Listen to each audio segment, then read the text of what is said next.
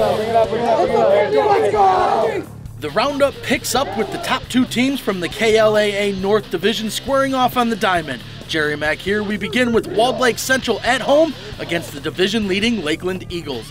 Lakeland's Grant Smith on the mound for the Eagles, and he was feeling it right from the start. Smith throwing heat, batter goes down swinging. More on his day coming up. Top four Eagles at the dish with runners on second and third, playing a little small ball. Jake Spry lays down the bunt. Great job pushing it down the first base line. Lakeland out front 4-zip. Spry heading to Hope College to play ball next year. Top seven runner on second when Brian Thigston goes opposite field. Fair ball is the call. Brett Lingenfelter coming around to score, and the Eagles add to their lead.